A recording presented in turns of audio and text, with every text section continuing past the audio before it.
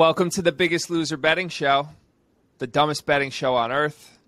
And I'm really sad that we have to be doing this right now. This is a sick, cruel world that we live in. Let's look at the results from last week, where it was a no good, very bad week for Larry, Carter, and myself. We lost all three of our bets. All three of us lost all three of our bets. Deion, however, did carry the torch for the show. He won all three of his bets. He's up $461 on the week. What did that do to the overall season standings? Well, I'm glad you asked. Deion has now taken the lead. He's the only person in the green. Larry and Carter still going down, down, down. Me, I am now barely in the negative, but Deion, I'm coming for you next week. Let's get to the show, where this week, three of us are wearing sports bras. This was the punishment chosen by Deion himself. Deion, would you like to say anything about why we are doing this right now?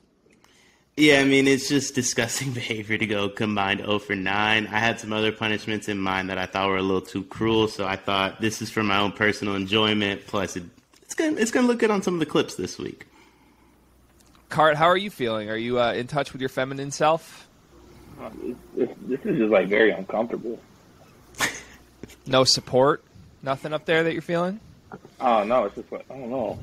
I just don't understand the mystique of these things.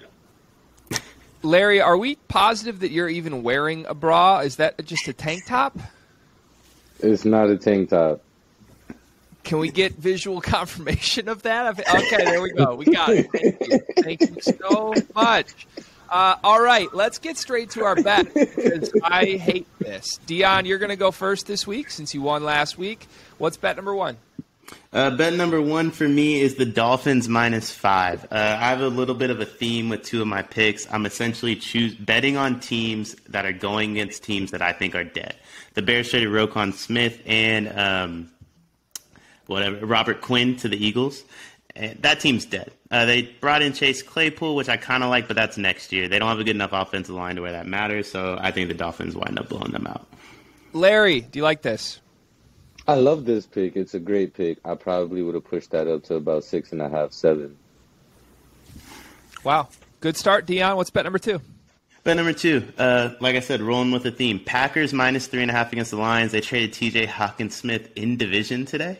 I was actually on the phone with Cart when when that trade went down, and just hearing him be dead inside when the trade happened, and that's a fan. So imagine if you're a veteran on this team or someone like DeAndre Swift, there's no way that they're bought into playing football right now.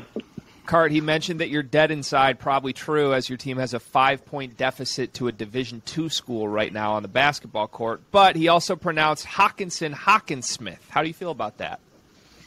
It's pretty fitting with how my life's going. So, honestly, I can't even stick up for myself anymore. Good to know. Deion, bet number three, what do you got? That's my fault on the name pronunciation, TJ. The only TJ I recognize is McConnell anyway. So, third bet, Tulane -7.5. 150 to win 136. They're going against Tulsa. That team's 3-5. They're completely dead. The bowl game's over for them. Tulane ranked this week. Big game for them on the road at Tulsa. I think they blow them out. So you pulled the classic Tulane-Tulsa off here. I've never been able to tell those two teams apart. However, saying that Tulsa's bowl game thing is dead when they only have 5 losses seems a little premature. They could 100% win out and make a bowl game, correct? So I'm a fan of West Virginia, who has the same record, dead. So we're just just out Got of it. Okay, I respect the theme. I'll give you that, Deion. We'll see how it goes this week. I'm up next because as all three of us lost equally, I was the reigning champ the week before, and that's what we're going off of, gentlemen. So, Larry, you're going to go after me. Cart is going last on The Biggest Loser, which is essentially the Carter Elliott Show. Bet number one for me. I was actually the reigning champ last week, but all right. I was just going to say white privilege is wild. Yeah, you're right. This is I clearly won last week. This is a pure white privilege move. You know what? I'm going to be the bigger person. I'm going to step aside, Larry. Go ahead. Floor is yours. Oh, now he wants to be an Indian giver. So my first bet, I'm going Vikings -6.5 against the Washington Commanders. 220 pays out 282. The original spread is -3.5. They just picked up T.J. Hawkinson. The Vikings average like 25 points per game. And to Deion's point, Washington is dead in the water. They just traded their best secondary player. They stink. I'm going with Vikings minus 6.5. Can I take this one? Yeah. Go ahead. So the secondary player they traded is injured, and they're going to cut him anyway. William Jackson. His back is hurt. They just won last weekend on like a last-second touchdown. This team is what's very the far record? from What dead. do they have? Chase Young They're got activated 2-4. off the PUP list this week, and Taylor Heineke's my guy. He's already rolled out.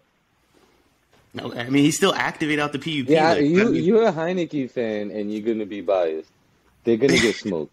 That bet stinks. Move on. Yeah, that bet's awful. And the reasoning so behind my the next bet bet? is worse than the bet.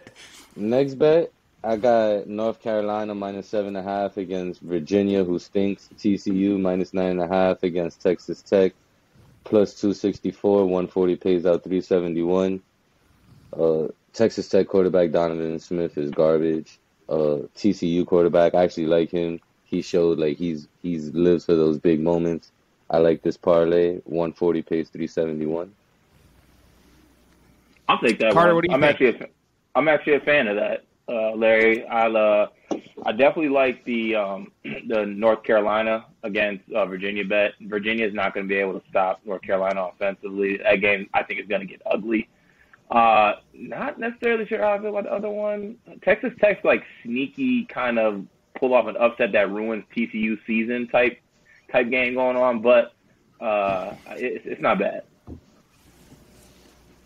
Larry, And my bet last bet, another parlay. Bills minus 7.5. Alternate spread. They were at minus 13 against the Jets. I brought it down to minus 7.5. Chiefs were at minus 12.5 against the Titans. I brought that down to minus 5.5. And I got the Ravens minus 3 against the Saints. I like this parlay. I'll take it. I think all three of these individually are good plays that I would lean with and agree with. I just don't love the strategy of doing so many parlays on this show anymore. That's just a personal thing. I did those in the first couple weeks. Didn't work out. I've started winning a little bit more other than this past week by not doing parlays. So I'm skeptical of you, Larry, but I like the picks themselves. Let's go to my picks now. Cart, are you okay with me reinstituting white privilege here and going before you or no? Yeah, that's fine. Can I ask Larry one question before we move on, though? Sure. Larry, when's the last time you've been to church? I know why he's asking me that. I know why he's Greg. asking me that. No, go ahead, Greg. Go ahead. It's an ab soul hat, bro. Okay. Yeah, go I know ahead, why Greg. you asked that too. What would Jesus do, fish? He kind of built like Absol, if we're being honest. Carter, can I continue now, or do you have more here? Nope, that's it. Okay, thank you. Deion, I think you might like this with your theme for the week. My first pick is Kansas money line over Oklahoma State. They are plus 115 underdogs at home against a team that just lost 48-0 when they had a conference championship still ahead of them to play for. They no longer do. I've never seen a team look more dead than Oklahoma State did last week when they should have been motivated. I don't know how they get up for this game. Kansas can score points, and right now the four of us could score points on the Oklahoma State defense. Deion, what do you think? Yeah, I've said it a few times on the show. I don't like Spencer Sanders a ton, so I like this pick a lot. Kansas is just really, really fun to watch and bet on, too. So, yeah, thank you. All right, bet number 2. I'm getting bold with my next two boys. I'm going Tennessee money line against Georgia. I'm not taking the points. I'm taking the money lines. Plus 240, $150 to win 360. You saw me do this against Alabama. It led to me winning the show. I think Tennessee's the best team in the country, straight up. I think Georgia's vulnerable. They almost lost to Kent State. Then they almost lost to Missouri. That was back-to-back weeks. Like, that was not like a two random letdown thing. And I get they could just sleepwalk against bad teams. I don't think they're as good. They lost like 19 guys to the NFL from last year. Tennessee has popped everybody they played. We thought Kentucky was going to cover on them in the trap spot last week. They won by 80. Give me the Vols. Carter, what do you think? Did they struggle with Kent State this year, or is that completely made up? They won by 11, I think, against Kent State, and it was tied in the fourth quarter. yeah. Okay. Yeah. I as much as I believe in Tennessee, like I just think Georgia's different, to be honest with you. So I would be more in that. I'd be more on board with you if you would have picked the spread to win the football game. I don't think that happens. Only takes one, Cart, but noted. Thank you for your clever analysis there. Bet number 3 for me, LSU money line, plus 400 to beat Alabama. Now, I'm not going to lie, this is a little bit of a heat check, and I want to be bold, but I'm not hot, so I don't know how heat checks work when you're not hot. Alabama, I think, is fraudulent. That's all I have to say about them. They should have 3 losses on the season. They beat Texas because Texas's kicker was fucking up shit, and there was a phantom hold that didn't happen. They beat Texas A&M because Texas A&M is completely incompetent. This Bama team is not the normal Bama. LSU is super dangerous at times when they want to be. This rivalry is always close. They got a quarterback who can just maneuver out of the pocket and make plays on the run the same way Hendon Hooker did against Bama. I think this has a real shot. I'm not saying it's going to happen, but plus 400 is way too good of odds. I'll throw $50 on it to win 200. Larry, what do you think? I think Joe Burrow ain't walking through that door, bro. That's fair. All right, Cart, your bets. What do you got, number 1? All right, number 1, I actually got an NFL bet this week. I think this might be the first one for me on here. I realize there's other football being played on Sunday. I got Chargers -3 against the Falcons. I think that Austin Eckler is going to be able to run all over these guys. Last week, Dante Foreman, for the great story that he is, I mean, he ran all over this team. And a team that's quarterbacked by P.J. Walker was able to actually throw all over this team. I think Justin Herbert will be able to do that. I think they'll get on track on this game. I think that the great story that the Falcons are being 4-4 this year, it's a little bit levels to me. So I think that the Chargers pull out this game, and I'll take that at -3.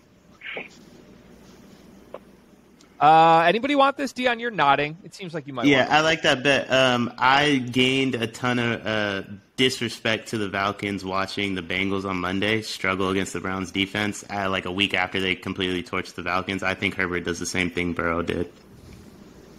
Interesting. Cart, bet number 2. All right, bet number 2. We are going Ohio State -38 versus Northwestern. Okay, if anyone has watched Northwestern this year for some reason, they're one of the worst teams in the country, not just in the Big Ten. This is not your grandma, your mother's Northwestern of the past couple years that are bound to pull off an upset in the Big Ten. This team is absolutely god-awful. They made Iowa look good offensively. C.J. Stroud might throw for 1,000 yards. If he plays past the second quarter, they will cover. Larry, you laughed. I have thoughts on this as well, but I want to hear yours first. What do you got? I like this, man. I stood away from this. I almost took it, but I stood away from it because I was like 38 points is a lot of fucking points, but Northwestern stinks, and C.J. Stroud is that dude. And he has a ton of fucking help on that offense. Yeah, I was just going to say I think Stroud plays deep into the fourth in this game. Ryan Day knows what the playoff committee is doing right now. He needs style points, and, I mean, he's going to pull a Harbaugh and run some trick plays up big. I like it. Cart, bet number 3, what do you got? Bet number 3, we got Clemson -4 versus Notre Dame. I feel like Notre Dame +4, Notre Dame money line is the absolute, like, everyone wants to pick that this week. Everyone's calling Clemson frauds. I think they use that as motivation this week. I think they have a chance. They are a better football team than Notre Dame. Yes, Notre Dame went into Syracuse and got the win last week, but I thought it was more Syracuse giving them that. They had some turnovers, they had a pick-6 to start the game. I still don't think that this Notre Dame football team is necessarily good. So Clemson, coming off a bye week as well, I think gets their heads on straight, and I think they win this game by at least a touchdown.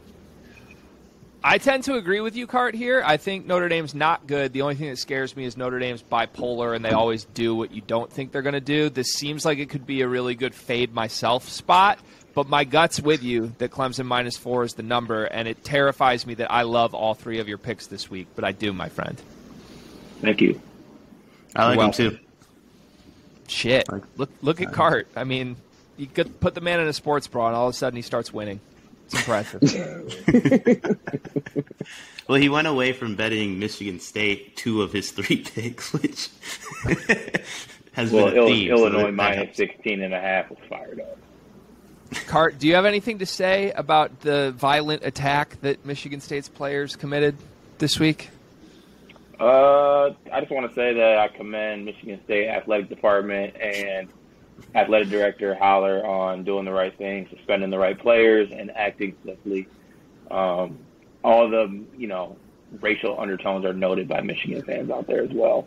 You thugs. Deion? Hot take. The Michigan player that got jumped or whatever should also be suspended. I thought you were coming with the blame the tunnel take that you. I don't think texted he us should be earlier. suspended at all because if you saw what Keon Coleman posted on his Instagram, he's been through enough. He got jumped on the game. He got jumped in the game and jumped on social media.